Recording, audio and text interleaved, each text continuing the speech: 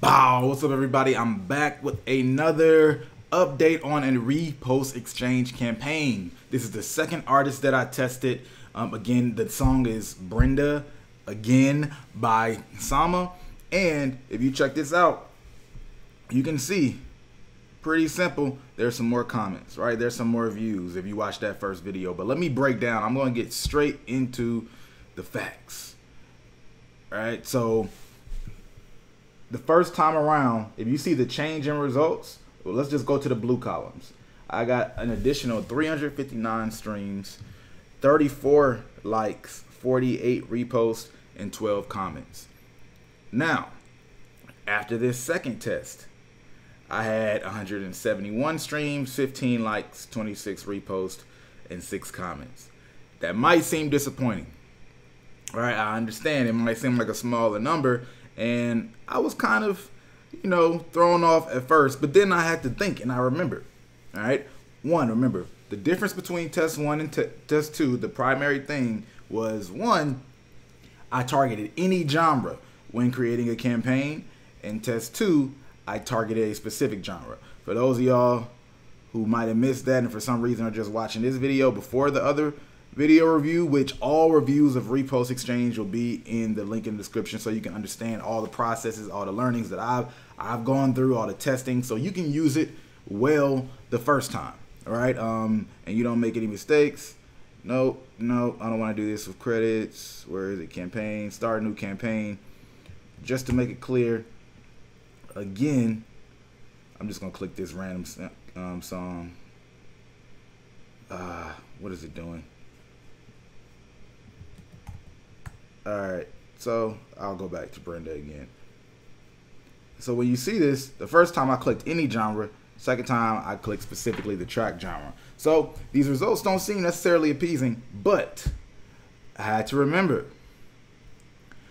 I had to even the playing field. The first time when I got these results right here, that row, that was with 1,500 credits, and these results are from 500 credits. So when you even it out, the any genre campaign was 116 streams. The song specific genre campaign was 171 streams. So what I did was divide the campaign results that came from 1,500 credits by 3. So I can now have it even out with the 500 credit campaign. So per 500 credits, when I targeted song genre, the results actually did improve. Right? You see that by targeting just the genre of type of people who listen to your song, which seems to make sense, right?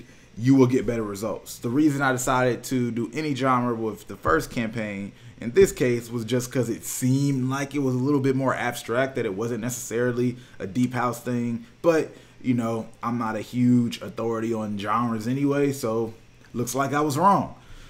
That's an important thing to note, though, about Repost Exchange, because this is showing that this targeting has some effect. It has legitimate effect, and it makes sense with natural logic. You're targeting random genres, you're not necessarily going to get the same results as people who already love and listen to that genre, especially if you don't have a more pop type song. So that's one thing.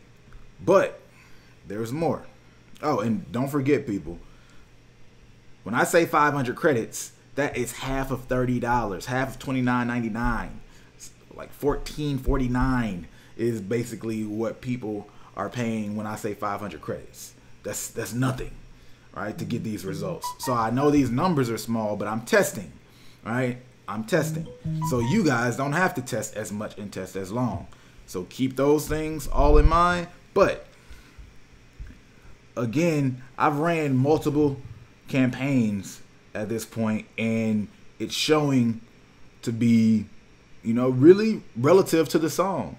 And it makes sense to me that Brenda Again, although I love the song and I have an affinity for the song, it has a lower rating than the other songs, right? Because honestly, when I first heard it and my homie made it, when we were younger, of course it had low mixing, but when you're in different spaces of your career, you don't have as high as a taste for certain types of technical aspects of music. You don't need the mix to be perfect. You don't need certain things. And I also knew and understood the background, the story.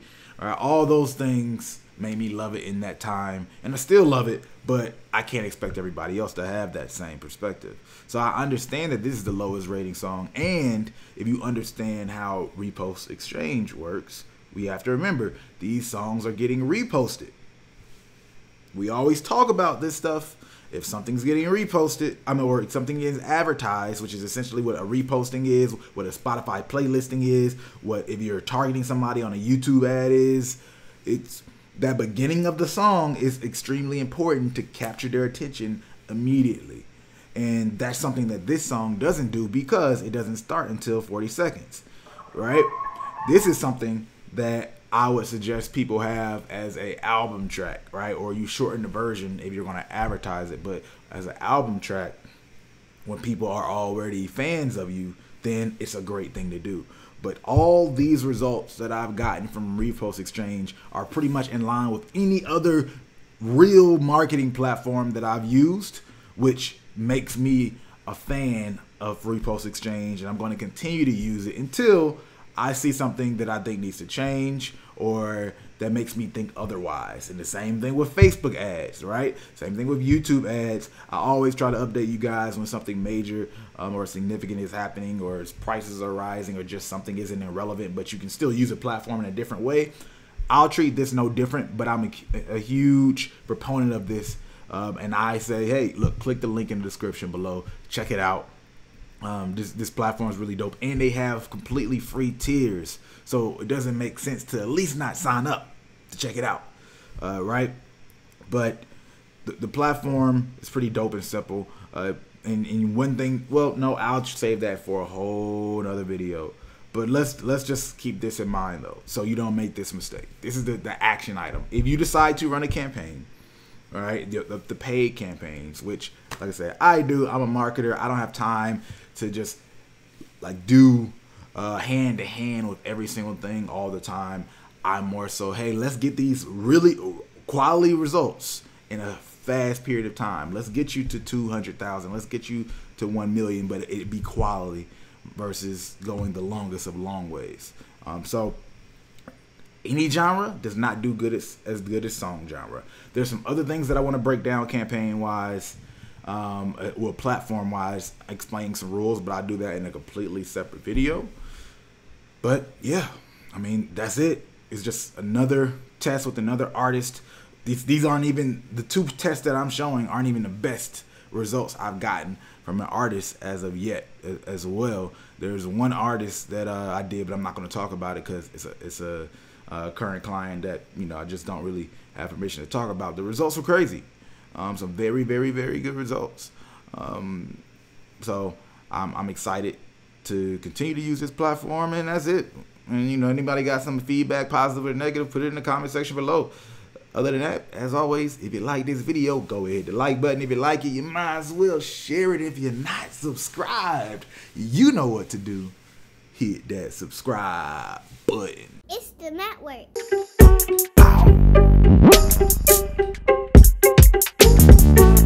Ow.